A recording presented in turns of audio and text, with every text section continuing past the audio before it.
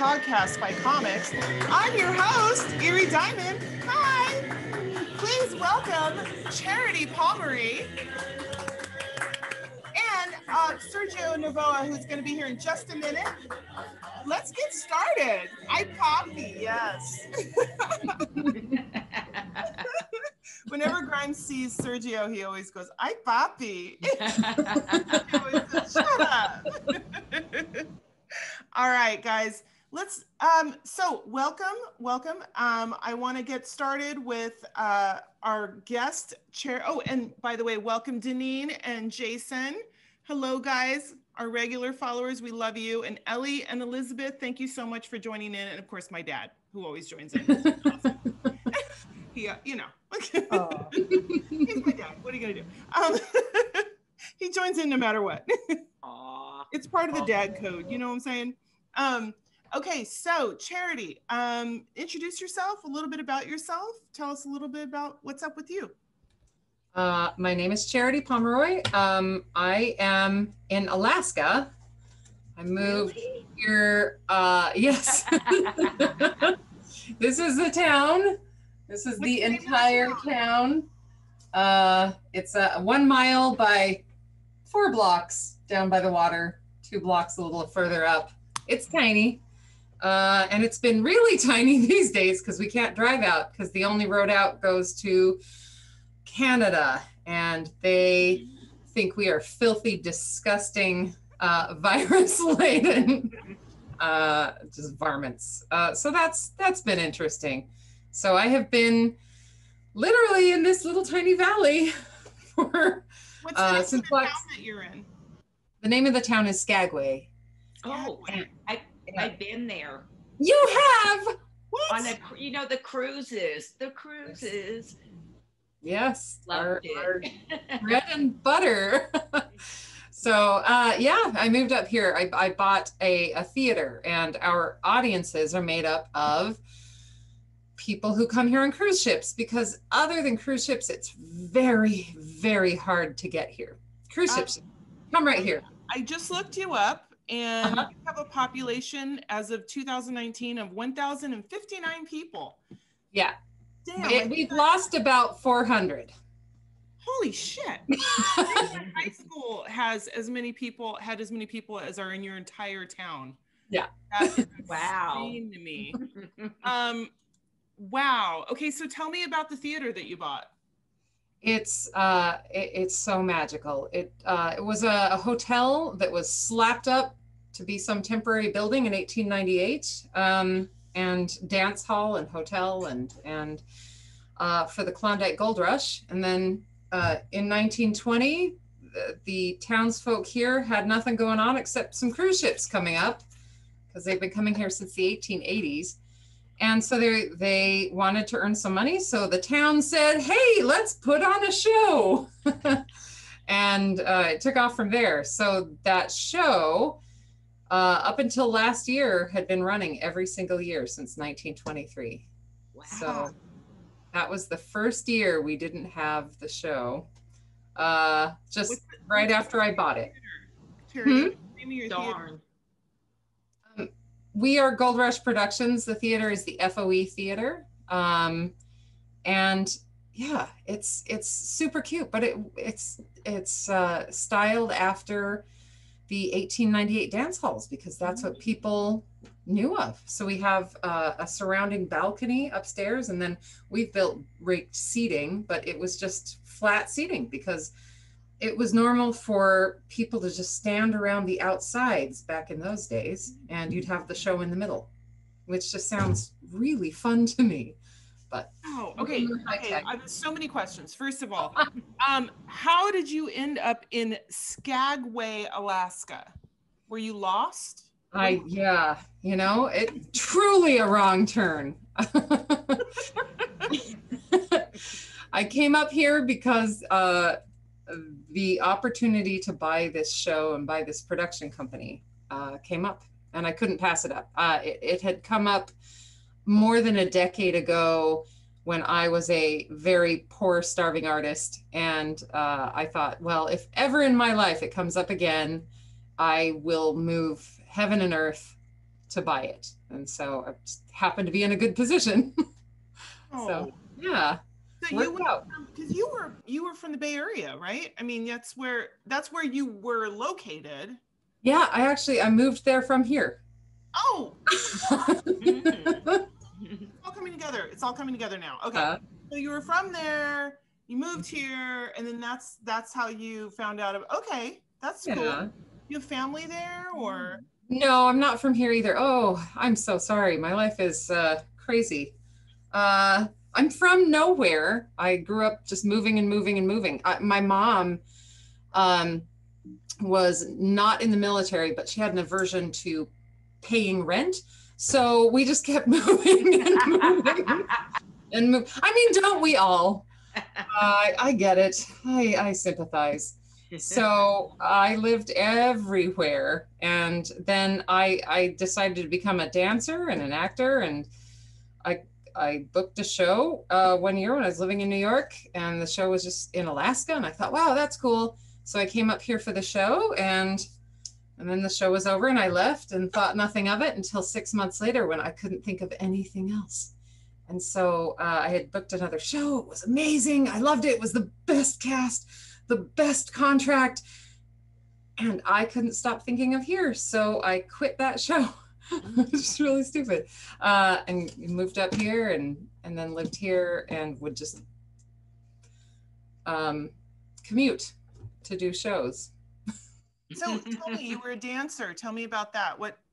Tell me, I don't know any of this part of your life. You were an actor, you were a dancer. I don't know. All I know you from is comedy. And so that's why, Yeah, comedy was something I'd always thought of doing, but I did musical theater. That's what my degree is in, and that's what I did for years and years, theater and musical theater. And that's, it's really funny. When, honestly, I got into comedy because I moved to the Bay Area with my then wife, and San Francisco has theaters. Mm-hmm. Yeah, they do. It's true. That is not just a myth. Yeah. Most of the union theaters in San Francisco hire exclusively from outside. And that was really bizarre to me.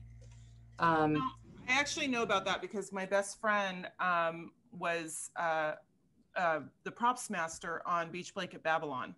And so for 19 years. And he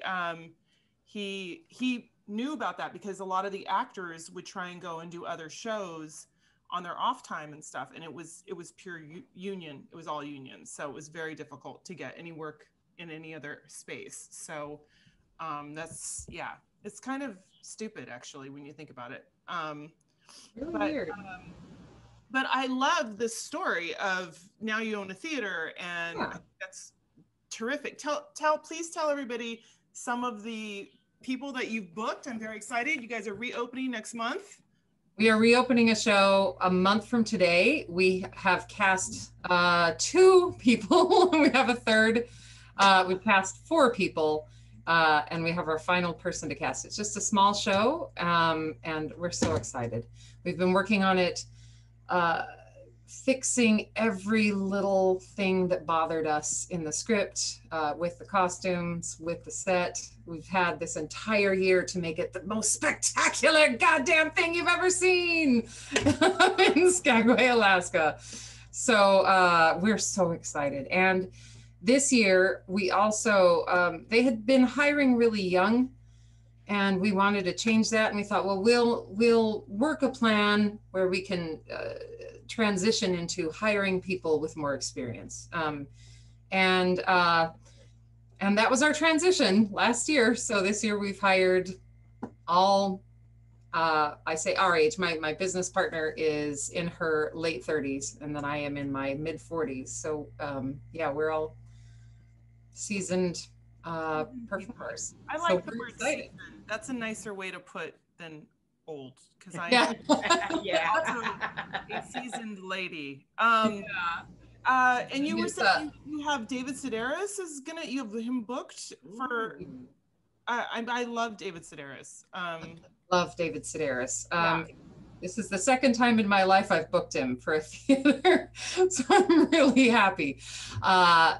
So yeah, we have a big burlesque touring company coming up here in a couple months that we've booked, and then next May 17th of next year, we have David Sedaris coming in. So so far that's all we have booked, but we're going to. The only thing better than David Sedaris is Amy Sedaris. So just so you know, that's really the only thing better. I'll work on that. Sergio, hello, my love. How are you? I'm good. Back in San Francisco, as you can tell. Yeah, I can see that. And what a beautiful view that is you're sitting in front of. So are you here right now? Are you in the Bay Area right now? I will be in the Bay Area July 23rd. 4th, nice. And driving up really early on the 25th to come back. Nice. Yeah. So, Sergio, tell us a little bit about yourself. I'm a Christian woman. No. Okay, you look it. A little bit about me. What do you want to know? I joined a kickball league in LA to make friends, and it turned out to be one of the best things I've done. I've met so many people. This is our team shirts, which I designed myself. Mm-hmm. Love it. There's so many things wrong with that statement. I didn't know there was a kickball league. Turns out there is. I had no clue. That is very interesting. And but you're a comedian, and you're also a producer of comedy. Yeah. You came on like a force when you started doing comedy show. It wasn't. No, the rest of us are out here just doing comedy, and then we're like, oh, we got a show, and then like we have one show, we have maybe two shows. Sergio came out like fucking 5 shows all at once, gangbusters, like insane. One time I was booked on 2 of his shows on the same night, just got in the car, drove to the next show, did that show. I mean, I've never seen anything like that. You came on so hard. It was, well, that sounds a little dirty, but you know what I mean? I'm not used to women saying that to me, but okay. No, I'm so sorry. Usually it's, you came on so hard to that guy. It would have been that would have been the next. No, that's a good finish to that statement. Right? I mean, I honestly had no intention. I decided to do comedy. I tend to be OCD about things. And I also, when I do things, I like to apply myself 100%. So if something doesn't work out, I can say, I gave it my all. I guess it's not meant to be. So that's how that came about. And once I started doing shows, I started seeing things on stage that I thought, these lineups are not representing the group of people that I know, the perspectives I hear. So one of the rules that I made for myself was I wanted equal representation, gender-wise, only factoring male and female. I know there's a lot of other ways to categorize things when it comes to gender identity. And then with that, I wanted the lineups to reflect people that I encounter in day-to-day life. Like I know friends that are young, old, married, children, single, sluts, Wait, what? What was that last part? Oh, and that's when you started booking me. That's not maybe my mad. So yeah, I mean, I think it was 5 months into me doing comedy that I decided to do my first show. And I also wanted to have a well-rounded knowledge of being in front of the stage, behind the stage, producing, booking, and you learn a lot. You learn a lot about people's personalities and try to manage that as best as you can without losing your temper.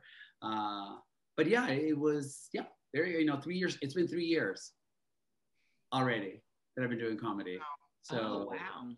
Yeah, I know it seemed like yesterday, but I'll be back in the Bay Area on the 23rd of July. And my show will continue. Knock on wood, it continues to be a success. And I started producing a show here in LA. So, yeah. And I'm performing tonight. So, yay! So I have so many questions for you. How long were you living in the Bay Area before you moved out to LA? I lived in the Bay Area for 32 years.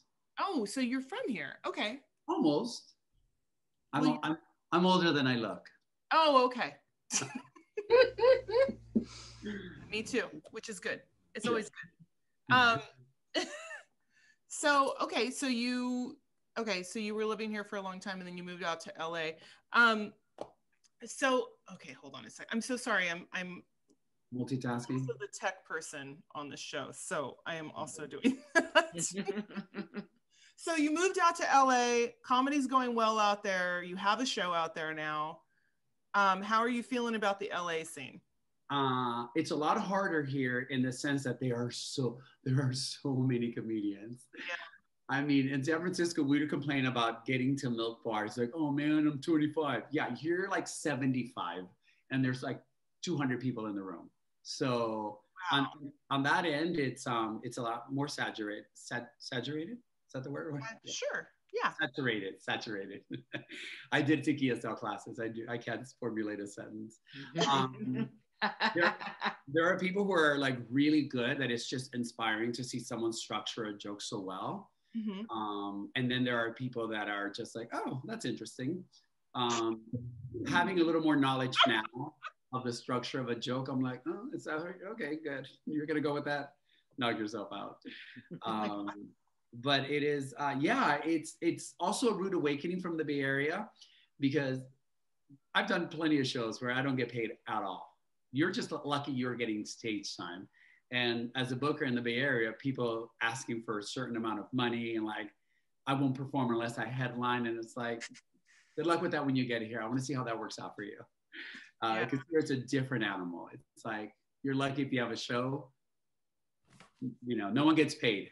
But I did pay my comics because I wanted to keep that rule. So yeah. Interesting.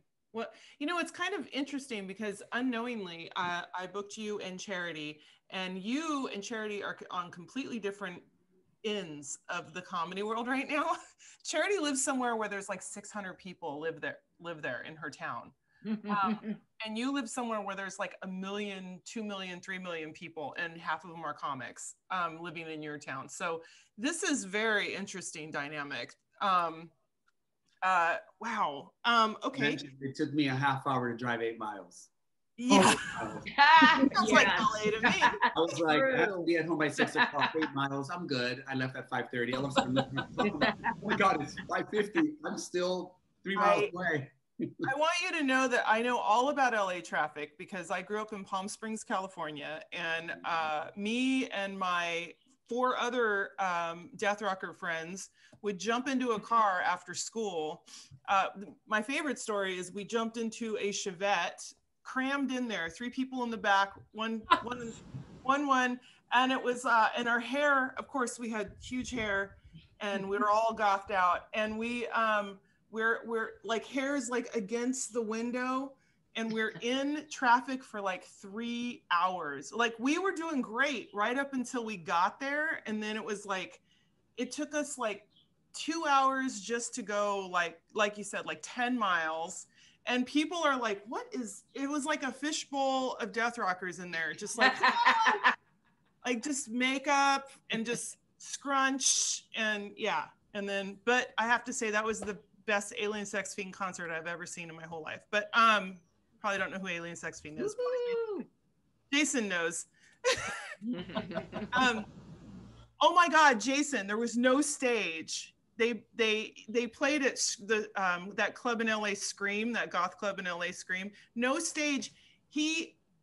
Nick Fiend stood on a chair, a folding chair, and sang the whole thing. And he dropped like 6 hits of acid while he was, yeah, it was the best show ever. Anyway, I digress.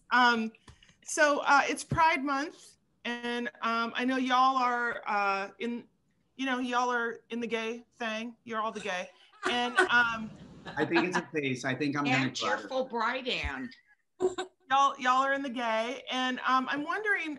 I wanted to ask, like, has it ever been an issue at all in the comedy world? I'm kind of curious about that.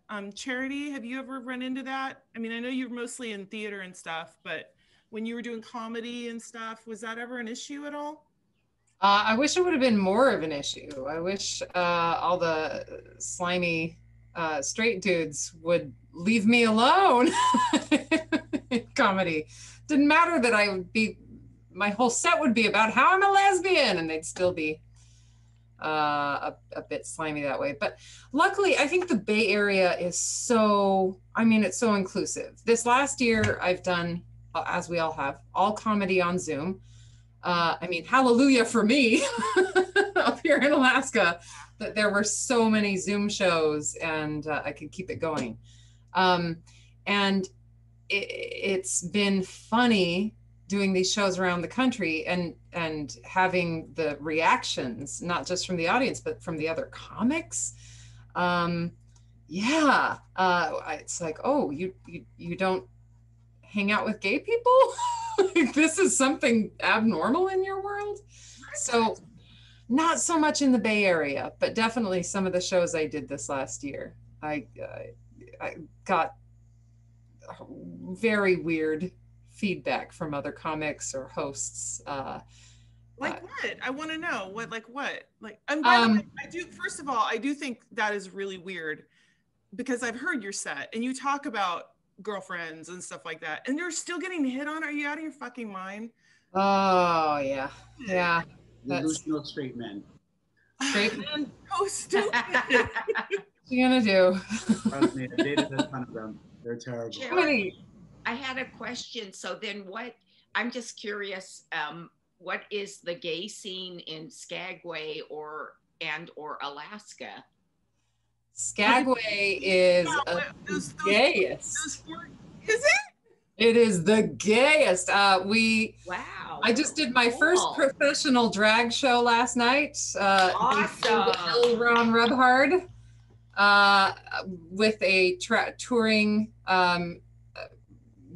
professional drag company, and I submitted for it, and they accepted, and I had to go big. Wow, that's awesome. So I could play with the big boys and girls.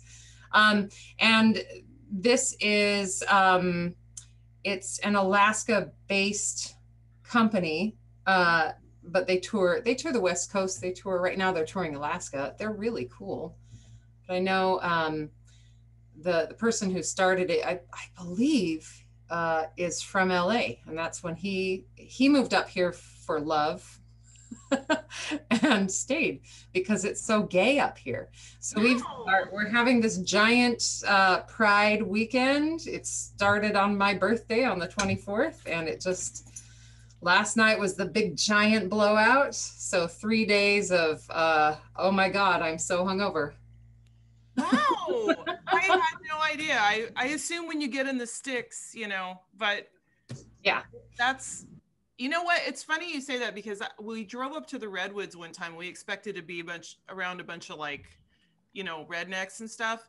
And no, it was all a bunch of freaks like us, which was dope. It was like, we went to the cafe and we're like, look at all these punkers and stuff. What is going on? This is awesome. It was like all artsy people and stuff. And that just kind of proves my point. You guys, you know what I mean? Just go somewhere to be where you know, to be together. That's terrific. I really assumed it was the sticks and it was like, you know, but that's terrific. Sergio, have you ever had any tell me your experiences being both gay and comedian?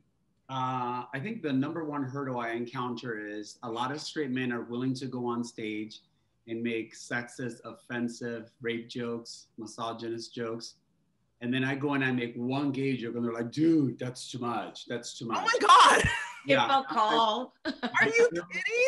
Yeah, I'm like, so you're okay with the rape joke, but God, I said I made out, and I didn't even like, it's not like I said I was penetrating someone. That comes later. But I said things like, you know, I've dated both men and women and they're literally deer in the headlights. So I've learned as a comic, and I'm trying to fight this. Do I just come out and swing and whatever, or do I ease into it, which is what I decided to do for now, and then save the gay stuff to the end, like where I really, you know, start talking about fisting and stuff like that, you know, just casual Sunday things. Casual fisting. Casual fisting. So I've noticed it's really interesting with the audience. I do really well with very affluent people and with like meth heads. It's the middle of America. Like I did a winery and it was a pretty good show. They ate it up. And then I performed in Hemet, which is like, oh my God. Exactly. But let me tell you, they were so observant. They were paying so much attention afterwards. They were literally pointing out a transition. I'm like, you're not an audience member. You're like a comedy connoisseur. Like you figured out my transition. Like, so it's interesting. So that's one thing I encounter a lot sometimes. And I have to get it out of my head though, because unfortunately it's gotten in my head. Mm-hmm. And I notice I don't present the Sergio you see at a bar on stage. Those are two completely different people. And people who know me, they're like, you're so reserved on stage. And like, it's what happened to the Sergio at the bar. I'm like, that Sergio would get canceled before he even opened his mouth. So it's interesting how I'm kind of navigating that. And I get hit on by straight men quite a bit. Yeah, you get hit on by straight men? I mean, you know what I'm saying? Like, are you really straight if you're hitting on a dude? Like, I do believe that sexually some men are expressive. They could enjoy physical contact with other men, but emotionally be attracted to women. Like I find women attractive and I've dated women when I was younger, but emotionally, I think I'd probably be attached more to a man, but like under the right circumstance and the right woman and everything, I was like, oh, I've been down this road. I know, I kind of know how it's been a while since I've been there, but yeah, in San Francisco, I had a couple come up to me, which is funny because I have this whole couple. They come up and they're like, next time you're in the Bay Area, you can stay with us. We have this great yard and we barbecue. We'll make pina coladas. And I'm like, wait, pina coladas? I'm in. So it is very funny the number of times some straight guy will come around me. He's like, oh, dude, you're really funny. And then I could like see it. I'm like, oh, you want penetration? I got it. Yeah, I mean, I agree with you. I think there's everybody's got percentages of what they're kind of like want to flirt with or whatever, but I think it's who you fall in love with that kind of gives you an idea of what bin you want to be in or whatever. But I mean, sexuality is pretty fluid, so it's not like anybody's this or that, But, and I think when it comes to men who are curious, I happen to have the right balance of male-female energy that they feel comfortable saying, oh, I'm not threatening like, some 6'4", I'm gonna bend you over and fuck you whether you like it or not type of guy. But I still can't do that to you if you want me to. You'll buy him dinner first, right, Sergio? Exactly. So I think it's that. It's like, if I had to count the number of times I've encountered a straight guy who was that night, the planets aligned, they noticed me, it's a high number. Yeah, interesting. So, yeah, somehow I was given that talent. No, I get that. I'm fiercely attracted to Joan Jett, but then who isn't? Oh. But who isn't? You know who I have the biggest crush on right now? The biggest boy crush. Jen Psaki, the press secretary. Oh my God, this woman is so fucking hot. Really? The way she commands that conference room, just go to the White House, look at Jen Psaki, and they throw some dumbass question at her. She replies with a quick, smart, snarky reply. She's got red hair, it's slick. And then sometimes she wears primary colors like a bright red or a bright blue. This woman is so hot. Oh my God. She's my crush right now.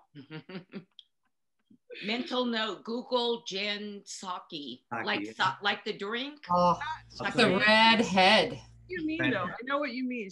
There's this fierceness about her that's just like, she's like a badass. Yeah. There's nothing sexier than a woman who just owns her power. Oh, she's fabulous. I love her. Wow, I just heard Grimes from downstairs go, yep, that's pretty. her last name is Psaki. Okay, thank you. Yes, yeah. Amazing woman. Oh, total crush. Nice. So, so a couple things. Sergio, we've talked a lot to Charity. I just want to ask you one more question. So being down there in LA, the people, so when I moved up to the Bay Area, I noticed how nice everybody was. And I remember going to clubs. I moved here when I was like 20. And I remember going to clubs and people were like, hi, how you doing? I'm like, why are you talking to me? Like, because in LA, like, you just don't talk to people. You're like, everything is like, fuck off. You know what I mean? Why are you talking to me? And so you're moving from like Bay Area to LA. What have you experienced with the like feeling with the people, with the, not to be mean to LA, but you know. Yeah. You know, I honestly, I did not like LA before I moved here. I would come here like maybe once every 4 years. I was like, oh, how can people live here? So spread out, blah, blah, blah, blah. The list was endless. And then I moved here, and then 2 months later, the pandemic happens and everything is shut down. So my job was in the Westlake Village, which is equivalent to San Jose. Okay. So I would have to commute for an hour and a half, depending on traffic. And I was like, I can't do that. So I moved to the Valley, which is like living in Colma. Not even Daly City, like Colma. God, like you live in the Valley? Yeah, exactly. So I moved to Hollywood in February of this year. So from my personal experience, LA has been nothing but friendly. I have met so many people, but I did a little work before I left San Francisco. I took a sheet of paper and I basically wrote down every fear, insecurity, doubt, heartbreak, you name it. Whatever I had in San Francisco, I went with my dogs under the Golden Gate Bridge and I took each sheet of paper and I lit it on fire. And I thought, this hang up, this fear stays here. The heartbreak, the loneliness, whatever I experienced, because I moved there when I was 14. So I grew up and became an adult. I literally just wrote them all on a piece of paper, cut them all up, and I would burn each one. And somehow that symbolism, I think when I arrived in LA, you didn't see the Sergio that was preoccupied in his head of like, oh, am I to this, to that, or to whatever? Because people feel the need to always share with me how I should behave. I've had this problem since I was a kid. You know what you should do. And I'm like, pull my dick out of your mouth so you can actually speak. Oh, you keep that for the end of your set, right? When you do that. Right? So LA for me has been friendly. I have met so many people. There are things they do that I'm like, really, folks, we're doing this? But I've had a good time. They're all friendly. There's different segments. Mm-hmm. The lips, the hair, the lashes, there's that segment where like, oh my God, I can't put that much energy into an outfit. That's why I grow a beard most of the time, just so I don't have to deal with it. But I've met some really cool, fun people, and hopefully they reflect what I'm doing at the moment. Nice.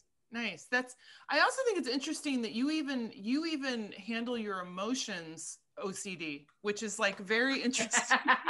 You're like, I made a spreadsheet of all the things that were upsetting me. And then I made a system to get rid of those things. And then that system has worked. Like, I'm like, oh my God, if I put as much thought into everything that you do, I would be so much further along in my life. That's actually terrific. I'm not making fun of you. I just think that's terrific. I mean, it's funny. Someone said, you need to check your OCD. And I turned around and I said, it's difficult to tell someone to check their OCD when their OCD is the reason why they've been successful. 100%. Like, if it wasn't for my OCD, none of the things I've accomplished would have worked. So I'm like, it's hard to really control that, but I'm aware of it and I try to only impose it on myself. But yeah. Actually, I think that's great. And you know what, dude, whatever. I'm not putting you down. I just think that's awesome that you even apply it in other parts of your life. I think that's great. Charity,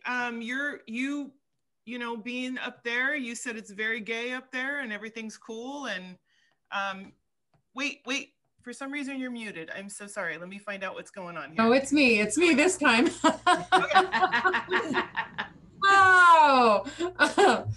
Yeah, it's very gay where I am, and Southeast Alaska is very gay and very openly so. I think the further north you go, the more people have moved there to so they can just be psychopaths. Oh yeah. No idea. I've seen those movies. Yeah, just very, very interesting people. No, and you know all of them, obviously, because I know everybody in the state. Yeah, you know everybody, at least in your town. I mean, yeah. And so you moved back, and did you move with anybody, or did you just move there by yourself, or? I moved here by myself, and that was fun because when I left here, I left here with my wife. Came back without her. Oh, wow. So that was a lot of explaining. I lost her. I don't know where I lost her. Oh my God. Everywhere, but it's all right. I did find her. She's in Boston. She's doing well. Yeah, but it is, I actually love it. I love being in this little city filled with lesbians and being single. It's delightful. Oh, be That is careful. one thing It's a small about town. You don't want to burn through it too fast. You know what I'm saying? start over. You just start over once you get through all of them. You just in your recycling. Is that what Oh happened? yeah, Okay. absolutely. Just saying. That was one weird thing for me about going to the Bay Area and being in San Francisco, which in my mind, you know, oh, it's just going to be gay women everywhere. But gay women in San Francisco were not into me. Really? Oh, yeah. And it was so refreshing to come back here and be hit on. And if I was gay, I'd be into you, Charity. oh gosh, well, why aren't you gay? What do you think it was? What do you think? Any idea? I think there were By the way, imposed. I don't mean to be weird, but it's kind of weird that you're doing this. I don't know. I think. Okay, go Can't ahead. put my finger on it. I Can't know. put my I finger just on it. I don't know why I noticed that. I don't know. There's a group No. called The Beaches that has a song called Snake Tongue. Oh, that's what that is. Yeah. Oh, okay. Sure. Sure. Whatever. Yeah, so that's very interesting. I wonder why. There were a lot of social expectations in San Francisco for gay women that I thought were really interesting. That here, I think this was so backwoods for so long, and people just were. It was a bunch of hippies back in the day, and everybody was just sleeping with everybody, and nobody labeled anything. Okay. And somehow the social norms, the expectations of how you're supposed to dress and look and act if you're a lesbian, sometimes that happens naturally, and sometimes you turn into this. And Yes. yeah, and it doesn't matter up here. The people aren't. I think it's just people. There's no like type or whatever. There's not like typecasting. Yeah. Mhm. You're not trying to fit into that social club, I think, you know, and that was self-preservation in other places, including San Francisco, because San Francisco historically was left, well, still is. You've got the left and you've got the right, and there's just no middle.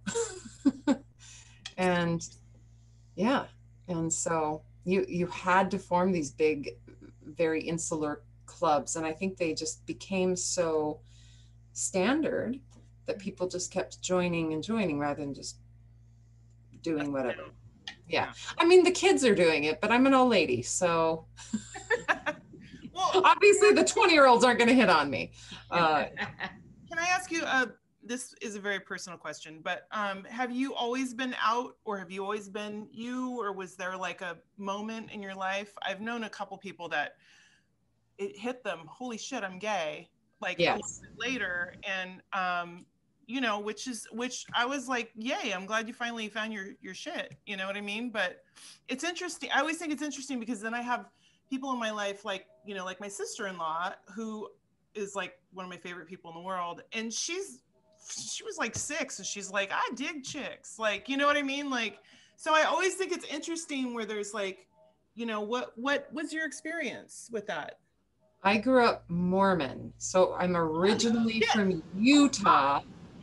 Wow. And I Oh my was taught by my mom, I was taught by my church, I was taught by my society this phrase that homosexuality is a sin second only to murder. And when the AIDS epidemic happened, my favorite uncle, my sweet uncle, he and his whole community died of it. And there were no tears from my family because that was the justice of God. So there was absolutely no way for me to be gay, even though I was so gay. But I was so in the closet that all throughout my 20s, into my early 30s, I just thought, what's wrong with me? I'm not interested in men. What could that mean?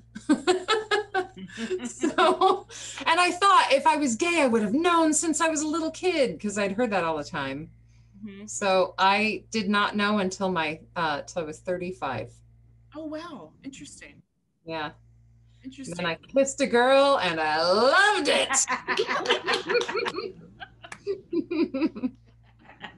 Well, there you go. There you go. Sergio, same question. What was your experience like? I didn't know it was gay, but I was in the 2nd grade and I had the biggest crush on this boy named Gustavo. I didn't know it was gay though. Oh, Gustavo, he's hot. I get that. That's a hot name, by the way. I wanted to rub his shoulder because, that's what you do. That was foreplay for us. So I had no idea what gay was. My grandmother started suspecting when I was a child that there was something special about me.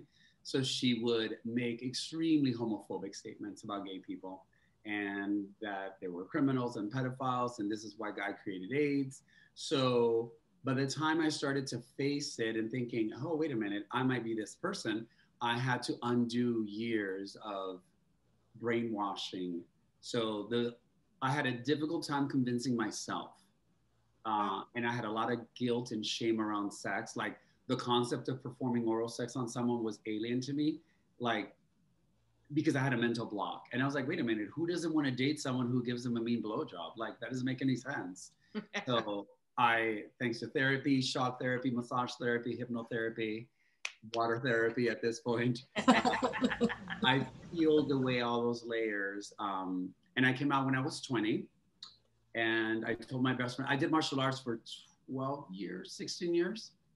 So I told my best friend at the time, and he had no idea. And I was like, are you kidding me? Nothing. No idea, really?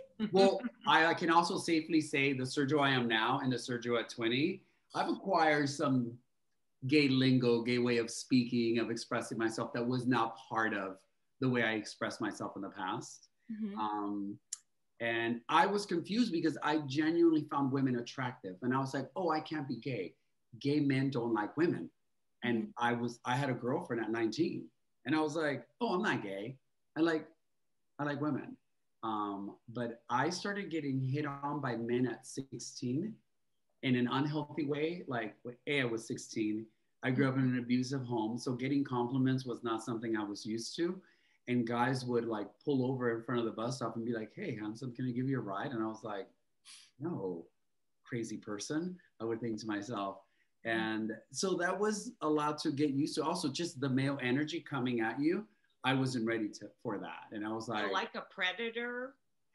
I hate that. As a male, I hate to say that, but yes, men had we have a very animalistic primal, like, oh, I see you, I want to fuck you, let's go at it. And at 16, I was like, A, I'm not used to getting that, period.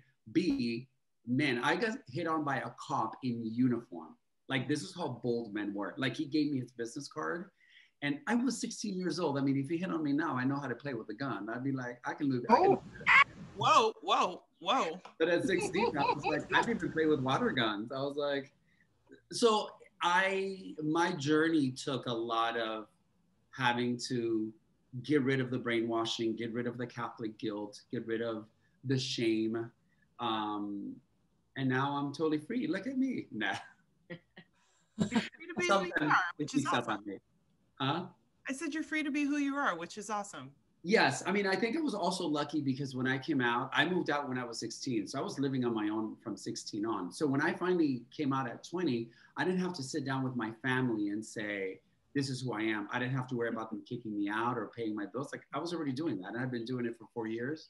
So, but I had to undo the brainwashing. The brainwashing, we don't realize as kids how those words are going to stay with us and filter how we see the world, and worse, how we present ourselves to the world. And I say hats off to anyone who dated me in my 20s, because I was a walking disaster. Wow. Disaster. And I'm like, and I wasn't even good in bed. So they cannot even say he was good in bed. No, it was terrible. Terrible. So now I can say like, oh, okay, there's certain things that I can do now. So if you do have children, don't assume they'll be straight because they might be gay. And if you say one day you're going to get married and have kids, you're already planting that foundation in their head where they're going to feel inadequate. So in case there are any parents listening to this. Yeah. So yeah. Wow, you guys both had the whole Charity, you must have gone through a lot of that too, because Absolutely. you had kind of the same kind of experience as a kid. I'm going to say, I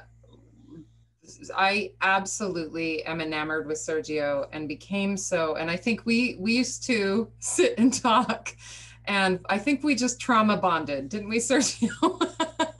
A little bit in San Francisco.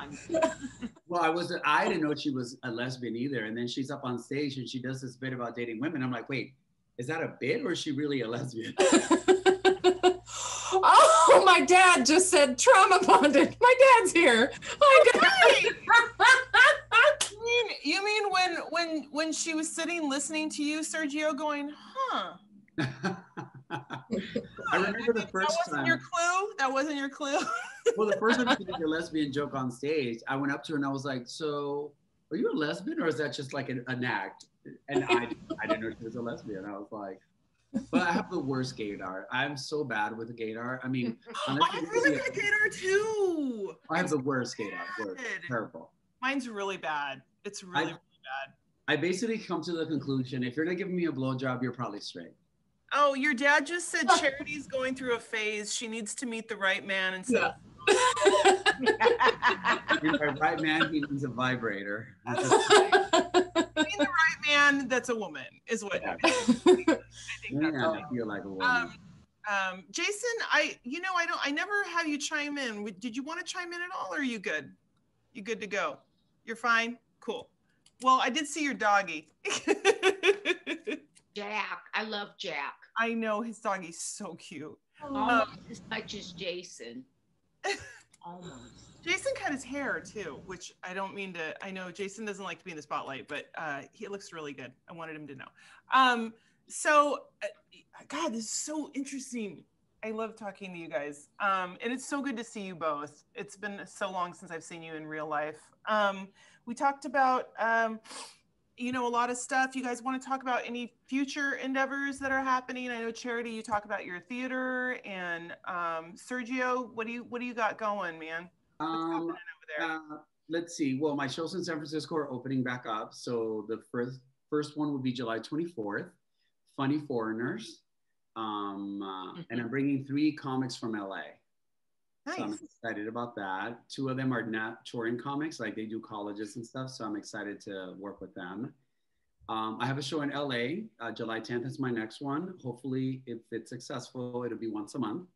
And I'm in the works of negotiating with another venue, but that's it. I'm not doing more than 2 shows a month. That's it. Not doing like I did in San Francisco. Yeah. And yeah, so I'm excited about that. I love the writing and creating process. I love it. It was also nice to be in LA in the sense that I was a new person to the scene, not a new comic to the scene. In San Francisco, it didn't matter what I did. I had that scarlet letter of, oh, he's new. So it didn't matter if I worked my butt off, sold out a show. It's like, oh, he's too new, which I know we're all going to continue to grow no matter how long we do it. But in LA, it was nice to get booked simply by them seeing me do an open mic and not oh, yeah, but he's still too new. Like, it was like, oh, you're funny. Can you do our show? So the first bookings that I got in LA, they were all because I did open mics and there were bookers in the room. And that was a nice, that was like a nice, like, oh, okay, you're on the right track. So yeah, that's pretty much it. I mean, things are opening up here significantly now. So I have to start doing the open mics.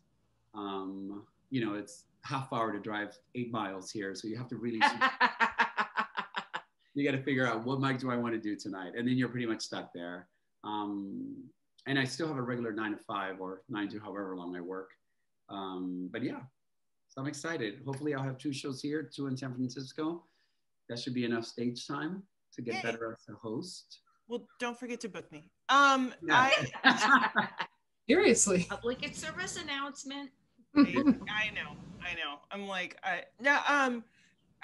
it's the LA scene. It sounds insane. It sounds like it's lots of like full of like open mics and full of tons of people and yeah, interesting. Yeah, I mean, I think when in San Francisco, I did every and any open mic that was available. In LA, I'm a lot more strategic. I'm like, oh, I'm gonna go to this place, I'm gonna go to this place. And you know, I feel like when I first got here, I hit the ground running. Like I was having about a show or 2 shows a week. And then the pandemic hit. And then everything kind of just stopped. And I'm like, oh man, I almost have to reintroduce myself again. So, but a lot of people are in that spot. I mean, I was booked at the Comedy Store. I still remember the date, April 23rd, but we shut down March 12th.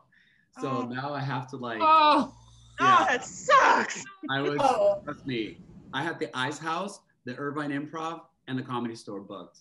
And I was opening for a comedian named Craig Shoemaker. He has a character called the Love Master. I was opening for him. And then everything just came to a complete, like everything. I was like, which we all know. So now I feel like I'm starting from scratch. And I've been able to write a lot of material. So I get to, you know, do that and see how it goes. Yeah. Damn. Oh, Sergio, that sucks. Oh, trust me. I was like, I mean, a lot of people experience worse scenarios, so I feel very lucky. Well, of course, but that's just like, you're like, yay, oh. Yeah. When I looked at my calendar for early 2020, up to like mid 2020, and then when it became, I was like, ugh. But whatever. What can you do? Yeah. I hear you. I'm a big comedy fan. And that's how I met Eerie, and you know, I like computers and stuff. So a lot of them, you know, that were, and you said too, you guys Zoom, you know, the ones that were, you know, up and on it. I've loved it. I've seen so much great comedy and made so many great new comedy friends as a fan. Yeah. Oh, Deneen is a hardcore comedy fan, and she's awesome, and she's so like sweet about it too, which I love. She's like, it's awesome. I hate the comedy fans that are like, hi, you know what you should do when you do and I'm like, you know, fuck you. Are you a fan or not? Like, just like stop it. I like being a fan, but I couldn't do what you guys do, so I appreciate it. Oh, Deneen. It's only you know, the most I have to tell you that when I was friends with a lot of the people at my friend's show, Beach Blanket, and the actors would come up to me and be like, you do stand up? We would never do that. I'm like, you're an actor. Oh, yeah. You're on stage. And they're No. Other people write for me. There's other people on the stage with me. There's everyone know. Yeah. And I was just like, oh, yeah, I guess you're right. It's a pretty insane thing to do, to be a stand-up comedian. I had never experienced true stage fright for anything I had ever done in my life. Giant venues, tiny, even one-person performances, never experienced anything close to the stage fright I felt with comedy. I think it is a billion times harder than having somebody else write words for you and somebody telling you, helping you and giving you feedback on how to move and what to do, and talking through your motivation. I mean, in theater, you've all your coaches. You don't have that in comedy. It's you get up there, you fail. Yeah. So it's on a tight wire. I guess a tight wire. It's you can't blame the director. You can't blame your character or the writer. Yeah. Well, I mean, you can blame the writer because it's you. I had this conversation. You did that. You suck. You need to work harder. Yeah, exactly. And it's not the audience. Don't blame the fucking audience. That drives me crazy. Never. It's not a tough audience. It's like, yeah, it might be a tough audience, but it was still you who didn't do it, you know? So it's like, that's true. I had this conversation with someone and they're like, oh my God, I could never do what you do. And I'm like, you make it sound like I'm saving lives. Calm down. It is true. It's hard, but it's not, yeah. Sergio, you might be. Yeah, but at the same time, it does require a certain level of self-delusion to be like, my words are so amazing that I'm going to be on stage and you guys are going to watch me. And you're going to involuntarily laugh. That's the thing. You're going to I'm going to make you laugh, which is something you can't plan. You can't, you know what I mean? Like, yes. Yeah. That's a nice premise right there. I should write a joke around that. My job is to make you laugh. even though you're not planning on laughing. You don't even want to laugh. I'm going to try and make you pee your pants because you look a little older than me. So I should probably write that down. That wouldn't be a bad bit, actually. As a comedian, I tell people, you wound me, Eerie. No depends yet. But I do tell people, I go, as a comedian, it's like you write it, you direct it, you produce it, you perform it. You bomb, it's all you. There is no one you can fall back on. And I also made it a rule for myself. If I bomb, it's me. Sometimes the audience is too drunk, too sober, too whatever. Those are fine. But if I start making an excuse for when I don't do well, it's not going to be healthy. So I was put it on myself. If I bombed, it was my fault. Yep. I do that too. I'm like, nope, you got to be better. That's what I always tell myself. Then you just be better. Just be better. You need to be better. And the thing about comedy, perform better, do better. Like do better, be better. Charity, I feel like. What did you want to say? Oh, no, I was gonna say that same thing. Every situation when you're in a new room or a room where people are acting differently than other rooms, it's just you have to learn that room. I mean, you just are constantly learning how to read each room. Which is so exciting. Yeah, I mean, and as someone who grew up, the audience. As someone who grew up in an abusive home where I had to learn to read the room, it's a skill that I have down. I just need to apply it to comedy. Yeah, mine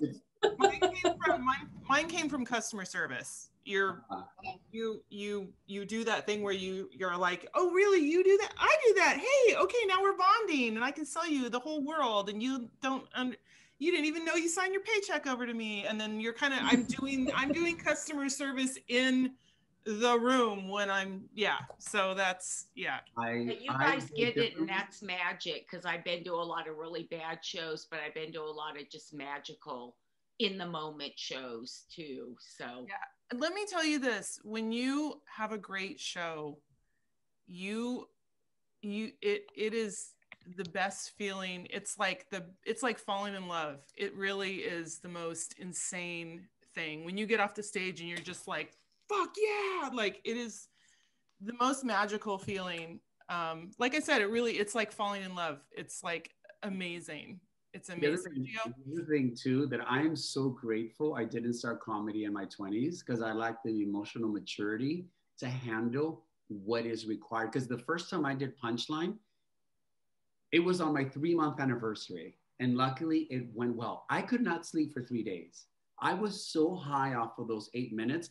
And I remember thinking, oh, I see why performers sometimes turn to drugs, because I cannot imagine a pop person who has a 30,000 arena filled, people singing your song. How do you come down from that? Wow. I was high after 8 minutes. And this is someone who doesn't do that many drugs either. And then there are times where I've bombed where I'm like, oh my God, I need to rethink my life. Oh yeah. Oh my God. Can I just tell you a story? I did a Cobb's show, and it was my first time at Cobb's, and I fucking crushed it. And the thing about Cobb's is it's a long, narrow club. And so the laughs were coming this way and then coming back. Like I could hear. And I was like, I got off stage, I was like, I'm getting a fucking manager. I'm getting a Netflix special. I'm a fucking rock star. Like an open mic, like 2 days later, and bombed my ass off. And I was like, I'm quitting. I suck. I don't even know why I do this anymore. It was just like insane. And I was talking to my best friend. He's like, wait, weren't you just like gonna get a manager 2 days ago? I'm like, shut up. That's why I always say the easiest thing about comedy is quitting, basically. That's the easiest thing about it, is just I also tell people, I said, comedy is by far, and I moved out at 16. Comedy is by far the hardest thing I've ever done, and the most bipolar thing I have ever done. Yes. I can show at 7 p.m. and kill. And people are like, oh my God, you're so funny. 9 o'clock, the exact same set, nothing. And I'm like, right? Are you not hearing me? Yeah.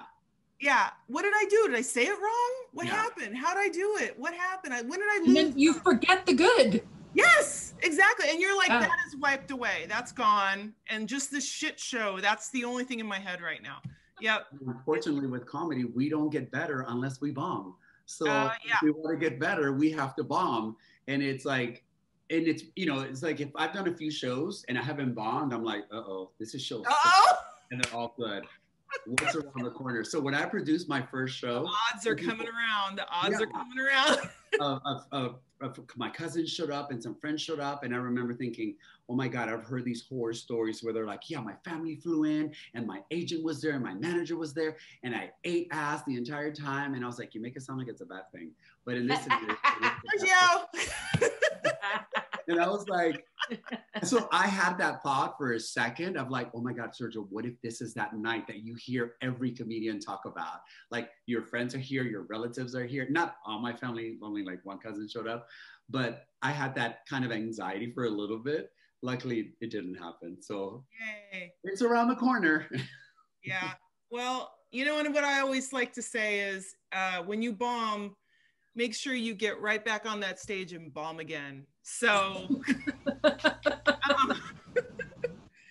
Charity, any last thing you want to say or leave us with, or it sounds so final. I'm sorry. And by the way, Jason, thank you so much for donating. I just realized I didn't even put my sign up. Here's my, oh shit. No.